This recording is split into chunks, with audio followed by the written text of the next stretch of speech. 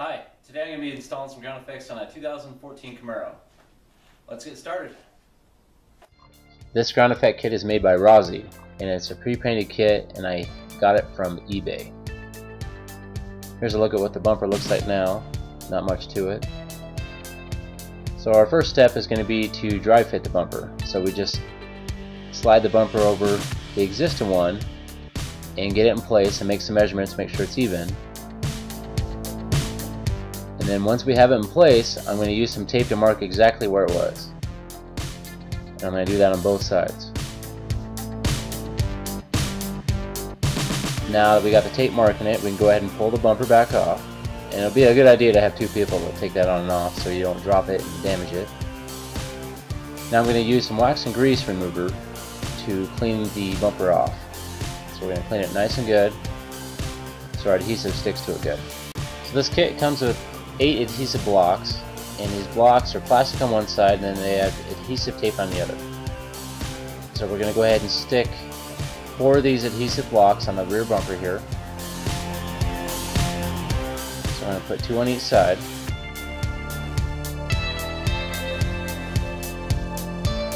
Alright, now we're going to go ahead and jack up the car and pull off both back tires. That way we can access the inner fender well so we can screw in the bumper. Alright, so here's a look at the back of the rear bumper. We're going to apply a liberal amount of glue in various areas on the back of the bumper here. And you want to make sure you have a big bead of glue right where it makes contact with those adhesive blocks you've already put on the bumper. So let's go ahead and slide that bumper back on.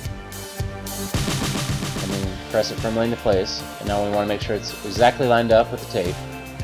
Now we're going to go to the side of the bumper here, and on the inner fender well, we're going to attach 2 screws, one on top and one on the bottom for now. We're going to go back and touch those up later.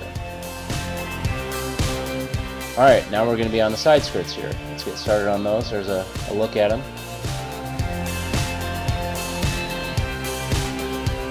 So our first step with the side skirts is going to be removing the weather stripping inside the door jamb here.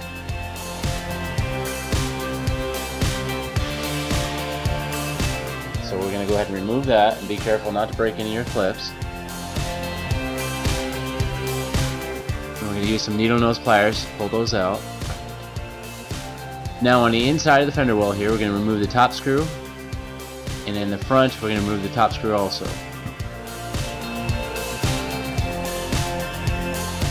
Now we're going to go ahead and press it into place, and it may be a good idea to put a blanket or something underneath this just in case it falls so you don't scratch it. And it'll line up with your body lines there pretty good. Now I'm going to use a countersink bit here to drill some holes, and that lets the screws sink down and not stick above the plastic.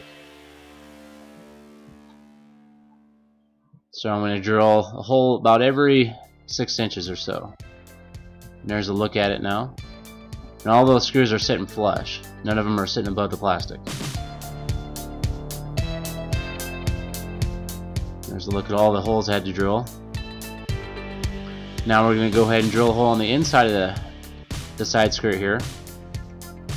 And that's going to line up with that screw you took out earlier. So you're going to drill a hole through there and line up with the old hole, and then put a screw in it. And then we're going to do the same thing in the front. So after you get your top screws in, you can go ahead and put a screw on the bottom of each side there. Once you got it secured with 2 screws on each end there, you can go ahead and put that weather stripping back on. And that'll cover all the screws that you just put in. Alright, now it's time to start with the front bumper here. We're going to do another dry fit, get it in place and measure and make sure it's exactly where you want it. And we're going to go ahead and use some tape to mark it again. So get it all marked. Now we're going to clean it again with our wax and grease remover, so the adhesive sticks to it really well.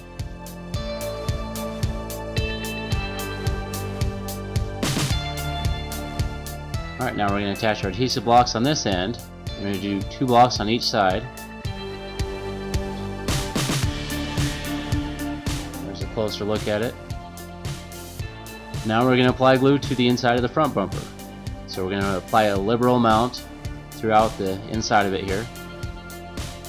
And the only place it really makes contact is on the top lip. Now we're going to go ahead and slide that back on.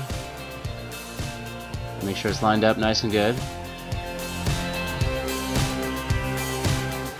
Now we're going to move to the inside of the fender well, and we're going to drill some holes there to secure the sides of the front bumper here. So go ahead and drill a hole on the top and the bottom.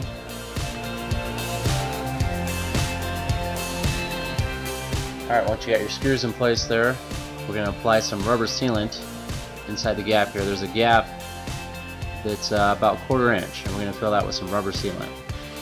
So I'm going to apply a thick coat of rubber sealant there, and then use a putty knife to pull it into place. And I recommend, if you don't have a lot of practice doing this, that you should practice before you attempt this. It's not as easy as it looks. Alright, and then here's a look at the screws on that rear fender well. I added some more screws, and then I added some rubber sealant back here also. Now we're going to go ahead and touch these up with some black paint, or whatever color your car is. Mine's black. So I'm going to get these touched up so they're all black.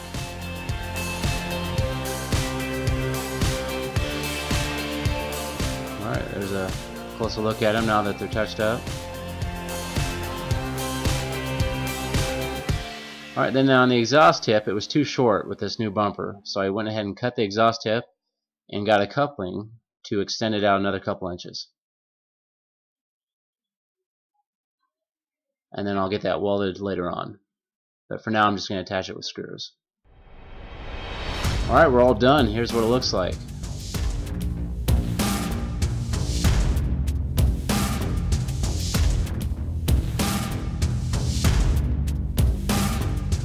I'm pretty happy with the looks of this kit and the quality. It drastically changed the looks of the car.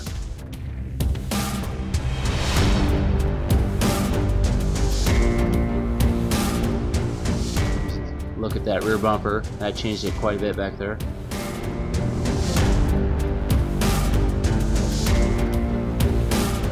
Here's a good look at those side skirts. They got a real cool body line to them there.